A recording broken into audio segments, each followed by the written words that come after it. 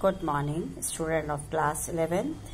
Children, as you know, we were doing Indo-Islamic architecture and today is the same, but title is Gumbaj of Bijapur.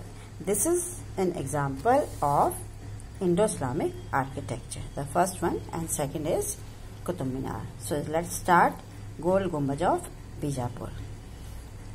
Children, this is the title. Now medium, dark, grey, decorated plaster work. Period 1627 to 57 AD, built in 1659.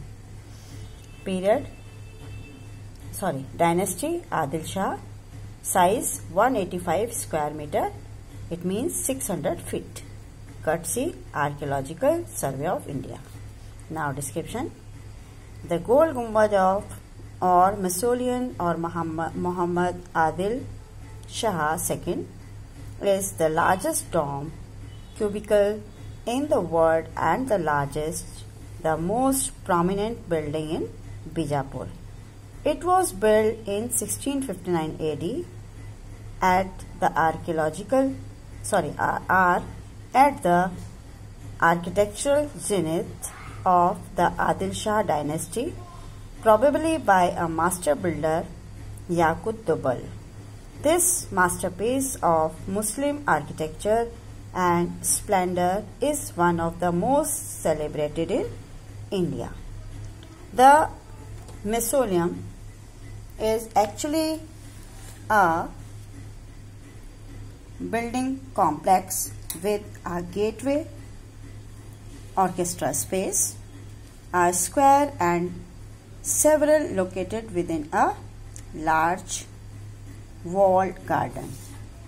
The tomb resembles a giant cube crowned by a large hemispherical dome resting on a circular drum. The row of petals at the base of the dome and wonderful foliage design on the drum complement each other. This dome, with a diameter of 125 feet, covers a total interior surface of over 18.337 square feet.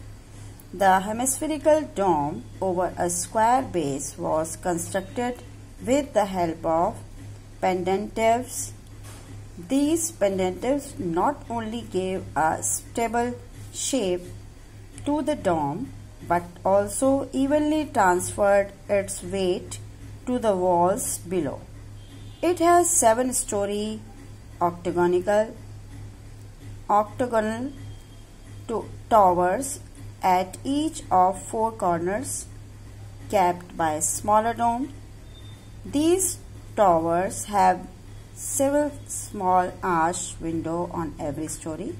Winding staircases connected each tower to the main building and further up till the top of the dome. This most outstanding feature of this building is the Whispering Gallery, 3.4 meter wide, resting on its interior at the level of the dome's base. It has had a finest echo where a whisper, clap or sound gets echoed around 7 times. A circular balcony border the dome that overlook this Whispering Gallery. The exterior has a heavenly brackets frame resting on existing on all 4 sides, adding to its overall appeal. Its interior construction includes bits consisting of a square grave chamber underground and a large massive single square chamber above ground. The tomb chamber contains the buried place of the Sultan, his wife and other relatives, while their real grave lies perpendicularly below in a vault reached by stairs. Children, this is Gumbaj of Bijapur from Indo-Islamic architecture.